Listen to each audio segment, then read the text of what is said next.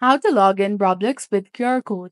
Hey there, welcome back to our channel. So in this video, I'll show you how you can log into your Roblox account using a QR code. It's a fast and simple process, so follow along.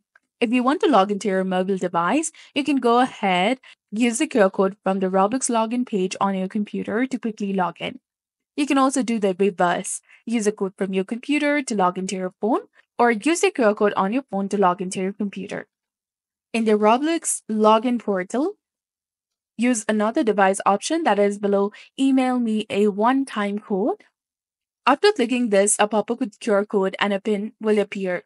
Open the Roblox app on your phone, go to settings, and then tap on quick login, and this will give you the option to scan the QR code or enter the code provided.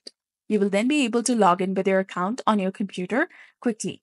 Similarly, if you're logged in on your computer and you want to log into your phone, click on the settings in the top right corner of the screen and then select Quick Sign In. Now enter the code from your phone or the device shown when you click login with other device.